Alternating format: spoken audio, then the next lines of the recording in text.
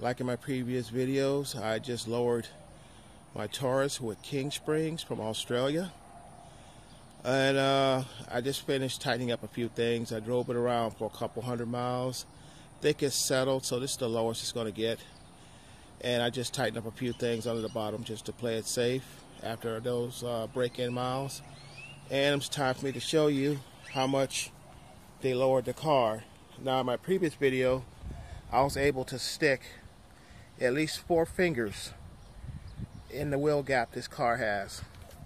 As you can see here, I can barely get, I say, a finger and a half in there. So it's pretty well tucked. And here in the back, I was able to stick at least 4 fingers in here. You can't stick 1 in there. It's that tucked. I could probably squeeze if I put it in there. I can barely get 1 finger in there. So it's pretty well slammed. There's no rubbing with these particular tires. I got 255 50R17s. There's no rubbing. Even with someone sitting in the back, there's no tire to body contact.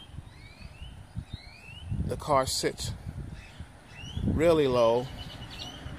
Okay, you see how low it is right here. And look at how low it is right there in the front. So I got to be careful over speed bumps.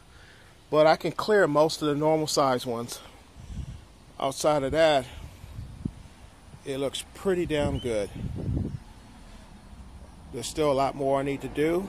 I need to work on the engine, some more body mods. I'm on the fence about adding lower side skirts because you see how low it sits here in the front. If I put them there, it'll be just as low, and it'll be really a chore going over speed bumps. So I might just leave those off.